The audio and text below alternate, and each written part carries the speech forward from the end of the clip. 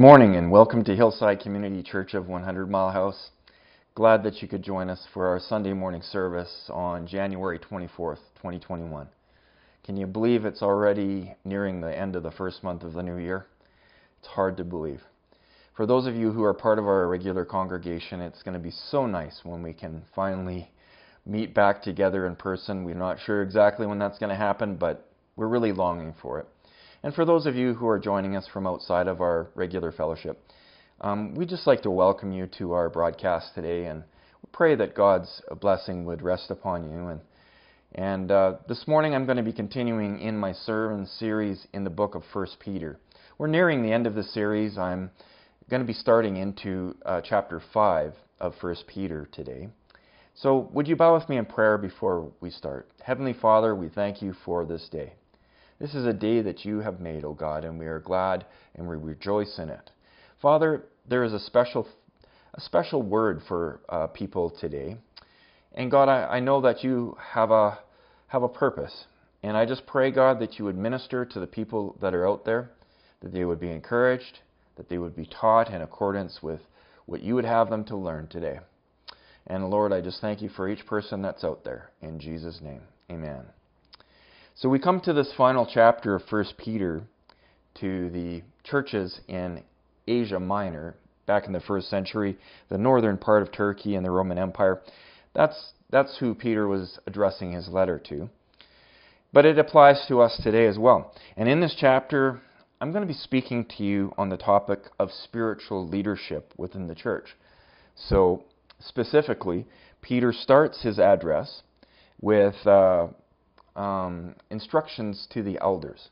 Now, me being an elder, a lot of what I have to say applies to myself, but there are other elders out there, and it's good for the church to understand the role of the elder.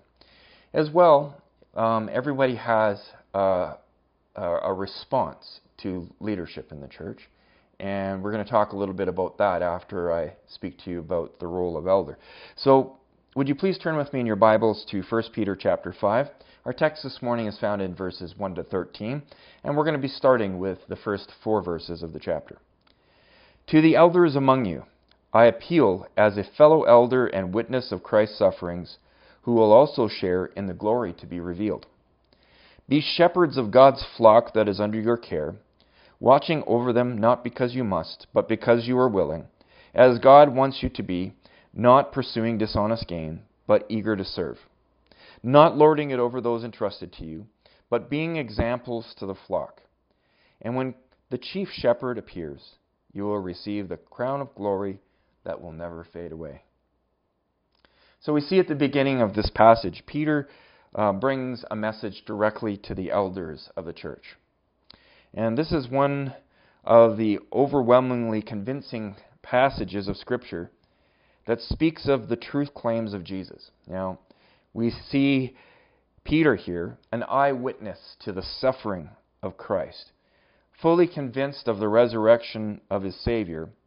Not only had he witnessed the suffering of the Lord, but he also saw the glory of the Lord as Jesus rose from the grave. He'd heard the precious promises of the Lord as one of the 12 original disciples, and he was convinced that Jesus was who he said that he was.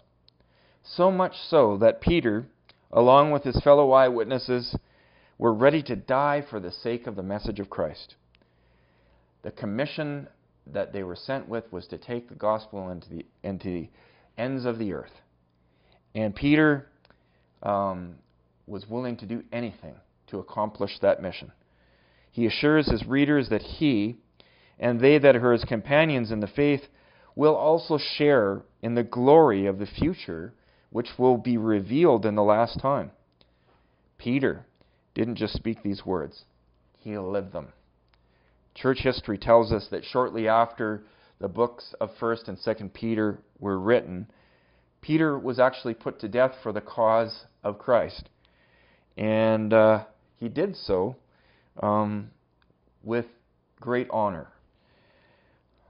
He laid a foundation for the church to be built on, connected to the chief cornerstone as one of the foundation stones of the original church. History tells us that Peter went willingly to his death under the persecutors of Rome, even begging them to crucify him upside down because he didn't believe that he was worthy to be crucified in the same manner as his Lord Jesus Christ. This man was a true example of humility, a true pastor's heart. Peter calls himself a fellow elder along with others who would also bear that title throughout the ages. Now, the idea of elder came from the church life in the Jewish culture. Now, for example, there were many times where Moses called the elders of the children of Israel together to hear a message from the Lord. The word elder simply speaks of the maturity and wisdom that an older person should have, making them qualified for leadership.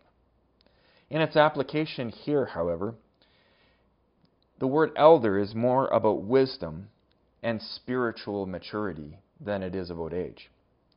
Translating this practice of the Israelites in the Old Testament era into the New Testament era, according to Acts 14:23, we read, Paul and Barnabas appointed elders for them in each church, and with prayer and fasting committed them to the Lord, in whom they had put their trust. The apostles were appointing elders in each of the churches that they had planted. There was also the development of the office of the pastor, who was essentially a teaching and a preaching elder. There are more than just teaching and preaching elders in the church. The pastor is an elder that is committed to teaching and preaching the Word of God so that the flock can grow. According to Scripture, there were elders who directed the affairs of church, and there were elders who did not direct the affairs of the church. In 1 Timothy 5:17 and 18, the elders who direct the affairs of the church well are worthy of double honor, especially those whose work is preaching and teaching. For Scripture says, do not muzzle the ox while it is treading out the grain, and the worker deserves his wages. Further to this, Paul instructs Timothy in 2 Timothy 2:2, saying, and these things you have heard me say in the presence of many witnesses, entrust to reliable people who will also be qualified to teach others. It is written by Paul to Titus in Titus chapter 1, verses 5 to 9, the reason I left you in Crete was so that you might put in order what was left unfinished and appoint elders in every town as I directed you. An elder must be blameless, faithful to his wife, a man whose children believe and are not open to the charge of being wild and disobedient. Since an overseer manages God's household, he must be blameless, not overbearing, not quick-tempered, not given to drunkenness, not violent, not pursuing dishonest gain. Rather, he must be hospitable, one who loves what is good, who is self-controlled, upright, holy, and disciplined. He must hold firmly to the trustworthy message as it has been taught, so that he can encourage others by sound doctrine and refute those who oppose it. Peter appeals to all of the elders in the church. His message is both to preaching elders and to all the other elders within the church. He encourages them to be shepherds of the flock of God under their care. A shepherd's job. Let's reflect on that for a minute. A shepherd's job is to lead the flock placed under his care to green pastures to graze, to waters to drink, to keep them together for their safety so that they would not wander off alone, and to stand guard over them and protect them from wild beasts that might want to devour them. Elders in the church are to lead people to good spiritual sustenance. Guard the unity of the church under their care. Encourage the people to stick together and guard the people from the doctrine of false teachers who are plentiful, who want to lead the people astray, just like ravenous wolves. The shepherd must be aware that there are also wolves in sheep's clothing, who under the influence of the enemy of our souls may try to gain access to the flock. Or they may be fully knowledgeable of a treacherous plan that they have in play. Or maybe sometimes these same wolves may be unaware of their negative influence, but are being used as pawns by the enemy.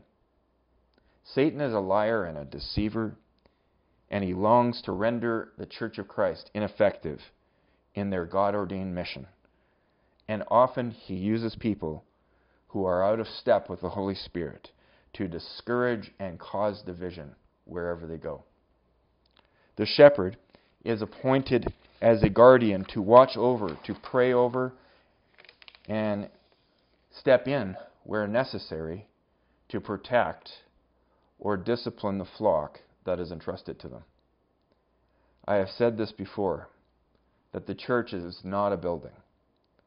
We have a really nice building to meet in at Hillside, but our building is not the church. The church is not an institution either. At Hillside, we're an assembly of believers. The church is people coming together for the purpose of serving God as a family. You know, when some Christians think about what it means to be a shepherd, their minds come up with pictures of kind of an effeminate picture of Christ longingly gazing into a sheep's eyes as he strokes its wool. Sometimes that's been painted. And it's true that shepherds do have a compassionate disposition towards their sheep, caring and bandaging and carrying the sheep when they're wounded or needing to be comforted, especially little lambs. For those who do not know any better, in the ancient Near East, however, shepherds were not only caring, compassionate stewards of a flock entrusted to them, they were rugged warriors who bore the scars from protecting the sheep. And Jesus, with his nail-scarred hands, exemplifies how a good shepherd willingly takes a hit out of love for his sheep.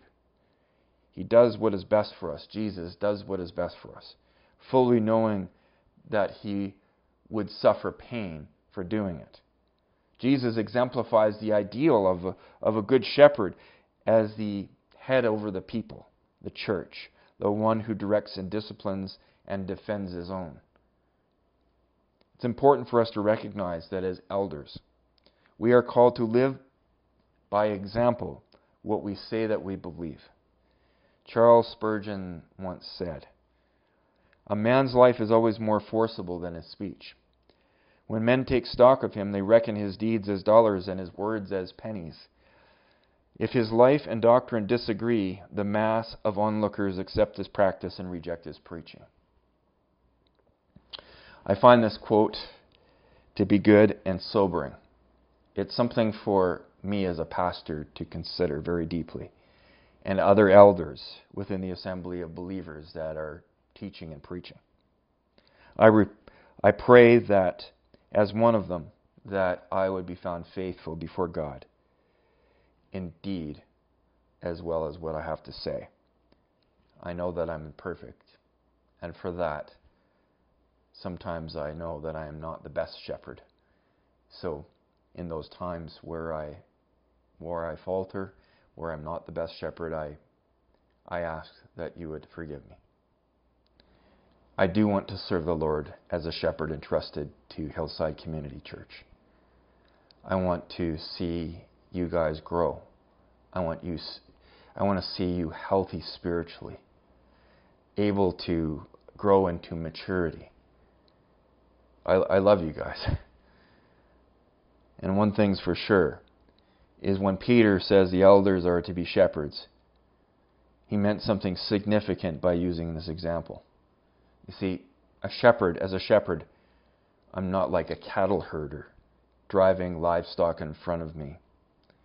Shepherds are called to walk ahead of their flock, leading by example and testing the ground ahead with watchfulness for danger.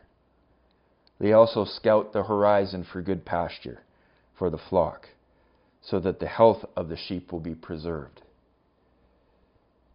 He is to lead them to what they need.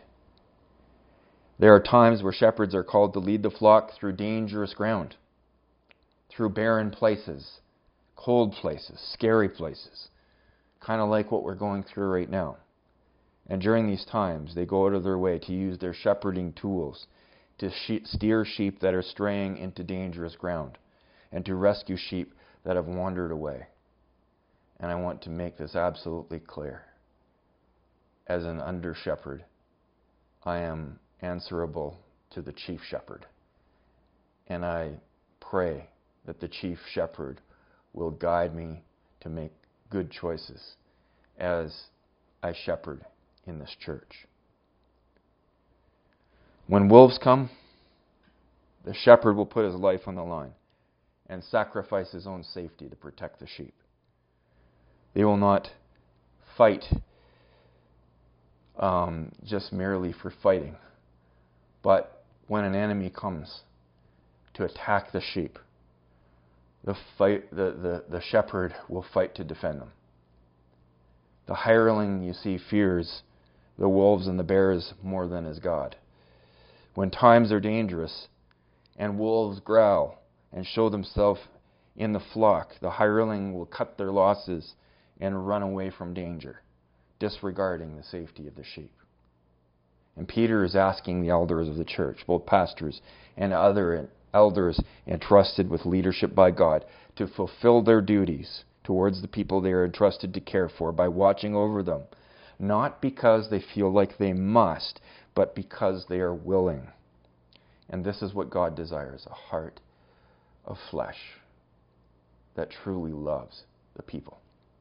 God desires that his shepherds, serve out of love for the sheep. The work of an elder is sacrificial. Sometimes watching over the sheep is difficult.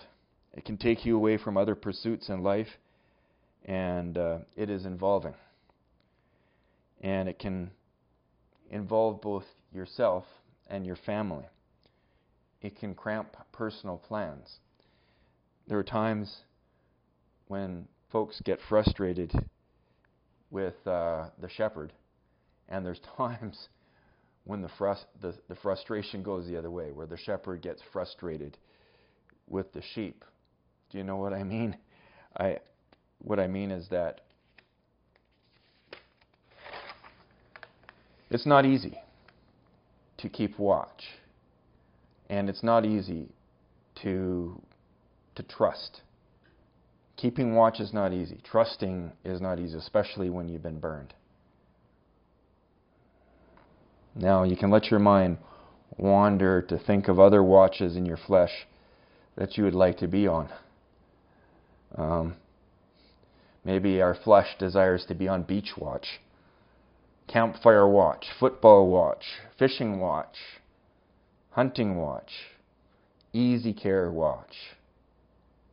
Divided interests can certainly lead to a feeling of discontentment and can become a temptation for both shepherd and sheep to abandon the flock. Now, there is a temptation for the elder to abandon their responsibilities when it gets tough. It's as if Peter says to the elders, don't abandon your watch. There's huge consequences for family, church, and society when shepherds are distracted by the things of this world and abandon their watch. Brokenness and various levels of seriousness are a result of this. The Word of God is very clear that there are some elders that do not abandon their watches, but stay, however, with a reluctant attitude. This is wrong. Colossians 3:23 says this, whatever you do, work at it with all your heart, as working for the Lord, not for human masters. In this world of deception, the enemy tries with all his might to distract us from our true callings. He will do it in many different ways, through temptations, through trials, through exchanging God's best for something that is less than, even if it seems good on the onset. Elders, Peter calls us to remember our mission. Remember our Lord and how He gave up everything for the sake of His sheep, so that they could experience abundant living. There will be temptation to put the things of this world above the things of God. But God has called us to this duty. Christian elders, the Lord wants us to recognize and reject the deceptions that are out there and to embrace the one true mission of the church. While we draw breath, we are to preach the gospel. We are to live the gospel in front of the flock. Nothing on this globe matters outside of the Lord's mission and His plan. And what is His plan? His plan is to share His message of grace, forgiveness, and redemption to a lost world that has been duped into thinking that life is all about stuff, pleasures, and comfort in the here and now. Elders, our mandate is not only to teach those who are under our charge about God, but to disciple their hearts so that they would come to know the Lord for themselves. Discipling is not an easy path, but it is a rewarding path. It is the highest calling. It's not just telling people what to do and how to do it. It's showing by leading, by example. Taking time to show other people life's important truths does take away from other things. The temptation is very real for pastors to focus in on the here and now, to store up treasures on the earth for ourselves and for our families. But I can guarantee you this, that there is greater treasure for the pastor and the elder who abandons his own comfort for the sake of the cross. In the everlasting life that he's going to receive, there's greater reward there than anything that is sacrificed here. And for that reason, I rejoice, because I know that the Bible speaks here in 1 Peter chapter 5 that there will be a crown of glory awaiting those who are faithful in the service of their King, the chief shepherd, our Lord Jesus. But Peter does not speak just to the elder. He goes on to speak with those who are younger in the faith, who are underneath the elder's care. He continues in the first part of 1 Peter 5, chapter 5, saying, "In the same way, you who are younger, submit yourself to your elders." In the same heart that the elder is supposed to shepherd people under his care, the people under his care are called to submit themselves in respect to the elders. Although the elders at times may seem stuffy and old, they have lived and experienced different things that make their advice seriously valuable. Now, I've seen people in their early 20s that have spiritual maturity beyond people that have lived their whole lives as Christians. So it's important that if you're older and a younger elder comes about, that you regard him with the same respect as you do an older person in age. Paul told Timothy not to let anyone look down upon him because he was young, but be an example. So, as people who live our lives, we need to heed the scripture here. The advice and directions of elders will often save a young Christian in the faith from making the same mistakes that have already been made by people before them. Hebrews 13:7 says this, "Remember your leaders who spoke the very word of God to you. Consider the outcome of their way of life and imitate their faith." In addition to this, the Bible is clear that we are to respect the authorities that have been placed over us, even when it hurts and we don't necessarily agree with their approach, because no authority has been placed over us except by the Lord. Does this mean we just stand silent if an elder makes an error in his teaching or in his actions? Absolutely not. But there's prescription for how to address that in the scriptures. and we need to be very careful to follow those instructions. Within the social order of the church, Peter concludes his message by broadening his delivery to everyone in the second half of 1 Peter 5:5, saying, "All of you, clothe yourselves with humility towards one another, because God opposes the proud, but shows favor to the humble." Clothing is something that we put on, is it not? It's a conscious decision. To the natural man, we, in our sin nature, naturally want to clothe ourselves with our pride.